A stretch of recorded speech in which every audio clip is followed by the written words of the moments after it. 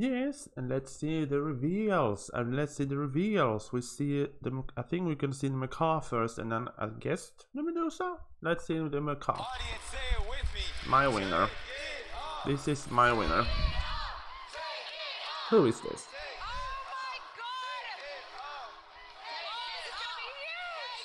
One of the best male vocals this season.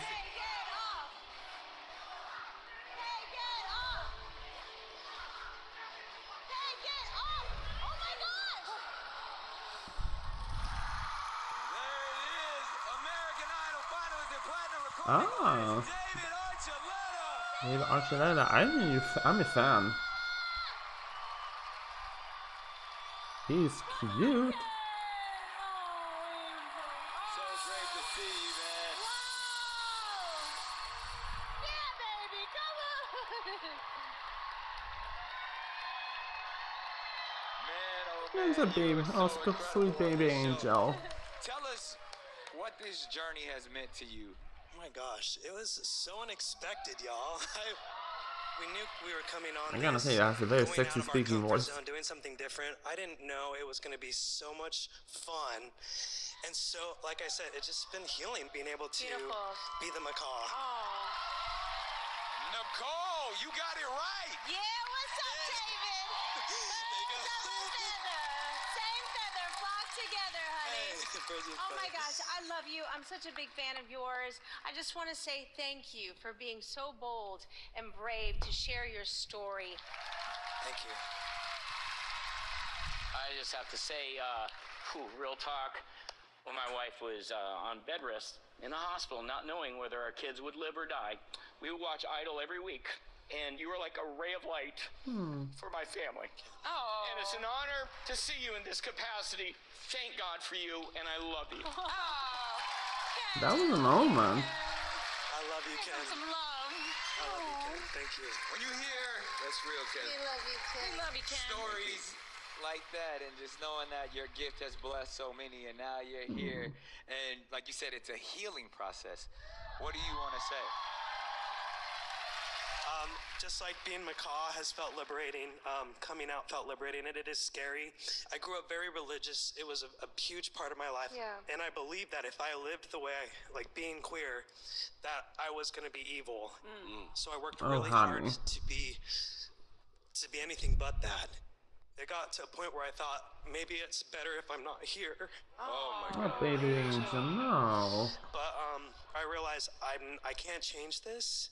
So if anyone else has grew up, feeling like they were bad just because of who they were attracted to and who they loved, I want you to know that it is worth taking the courage to show your true colors. It's scary, but you're worth. I mean, you sweet baby angel. I mean, the thing is that I usually, when I pictured people, this is emotional now. I mean, I know the stories. I heard the stories when children are basically banned from the families when it comes out, and I was like, why?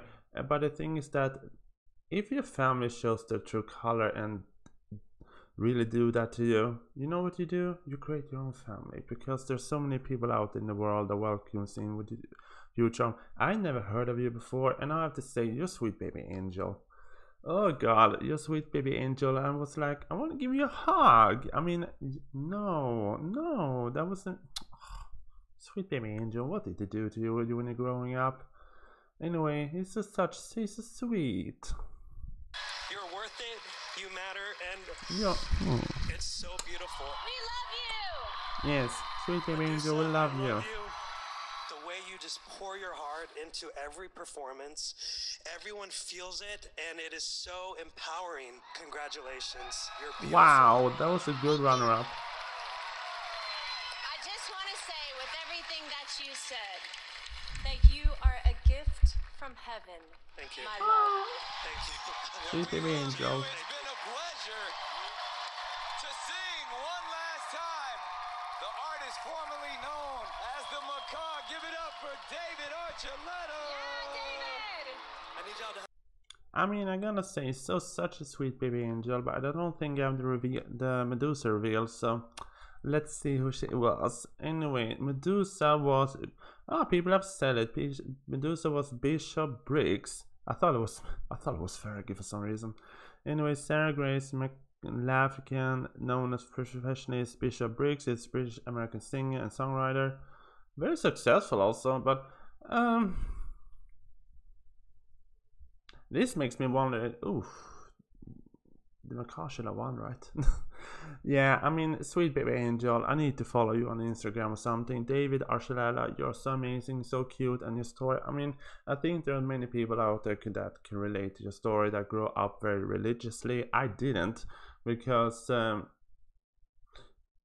no, my family was never religious, and so when I hear stories like this, that people grew up in strict religious families and then comes out as gay and I feel like something's wrong with them, I feel like, no, sweet baby angel, I have to say, I feel so sad. But you know what, I hope this makes you blossom out, new fan base, and people see the beauty in your heart and your everything. Such a sweet baby angel. Anyway, thank you so much for this season, and yeah, questionable winner though, but yeah, thank you.